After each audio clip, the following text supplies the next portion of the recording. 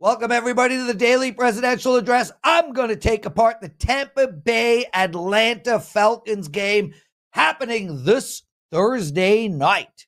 Before we get into that, I want to tell you all it is $2 Tuesday, $5 for my feature play, which happens to be an NFL total for this Sunday. It is a 4% play. I'm on a 25-10 run in these 4% NFL plays, and I have won my last 2 weeks of NFL for my clients. So make sure to take advantage of the $5 Tuesday play. Okay, let's get into this Tampa Bay Atlanta game. Absolutely massive game. This division is going to come down to one game.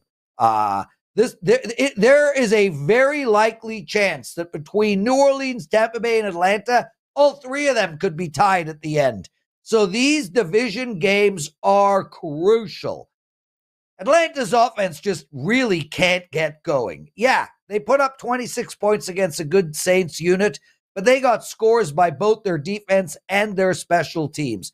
The Falcons won this game without scoring a single touchdown on offense, and they needed a 58-yarder with 2 seconds left to take the W. The Falcons, they're a bottom half in the league team in yards gained, yards rushing, passing yards, and points scored.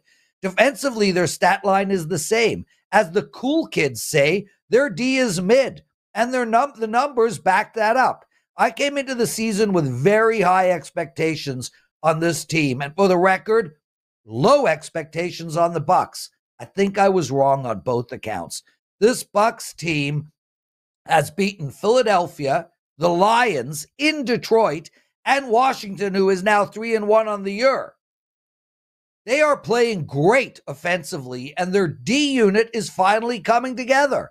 Tampa Bay had 6 sacks against the Eagles, and if I'm the Falcons, that would worry me, as not only do they have major offensive line issues, but Captain Kirk is really struggling with the pressure right now. There's just no other way to bet this game than to take the points here. And frankly, I wouldn't be surprised if this was a 20-20 game that goes into overtime.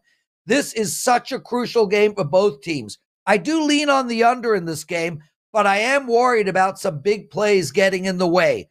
My bet on this game would be Tampa Bay plus 1.5 with a lean to the under. Thank you.